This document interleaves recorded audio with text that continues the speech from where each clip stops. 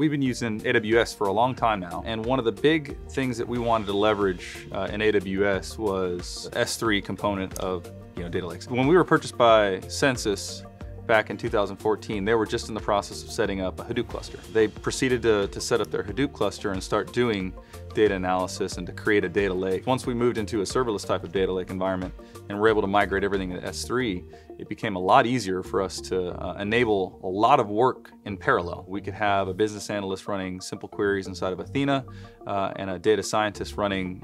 maybe some forecast models inside of AWS Forecast or even custom software using EMR at the same time without having to share, which allows us to do a lot more experimentation in a given week compared to when we were operating a hardware data lake. But the biggest output for our customers is we can solve their problems faster.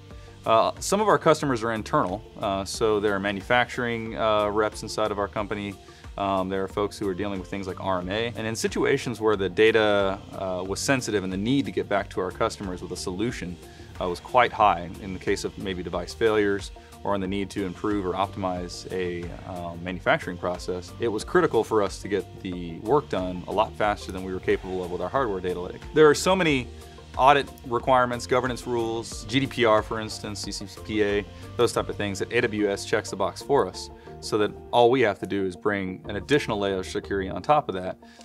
we actually get a lot of help with AWS in implementing, but that we know very well and it's a lot simpler for us to complete, so that we can get to market faster with those products in a secure way than we were in the past deploying into a colo or some kind of data center.